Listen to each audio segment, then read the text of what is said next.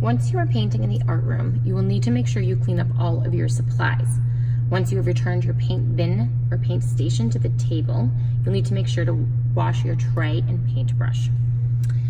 When your paintbrush has paint on it, you need to make sure that when it's under the running water, all of the paint is coming out of the bristles. So you'll need to use your other hand to gently separate the bristles, making sure the water gets all of the paint out of the paintbrush. Sometimes the paint bristles will start to pick up the color of paint, but you want to just make sure that there is no chunks of fresh paint left inside any of that bristle. Next, you need to wash your tray. To do so, you're going to find on the backs of the sink a paintbrush that has been flagged with black duct tape. This is for cleaning only. You will not be using this to paint, and you don't use a regular paintbrush to clean a tray.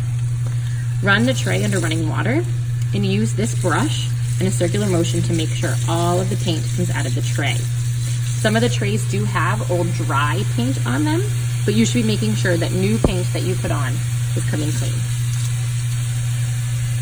Once you have your tray clean, you're going to be putting it to dry in this drying rack. And when your paintbrush is clean, as you can see, you'll be putting it in a jar behind the sink, making sure that the bristles are up out of the jar. Never put them down or else they'll break.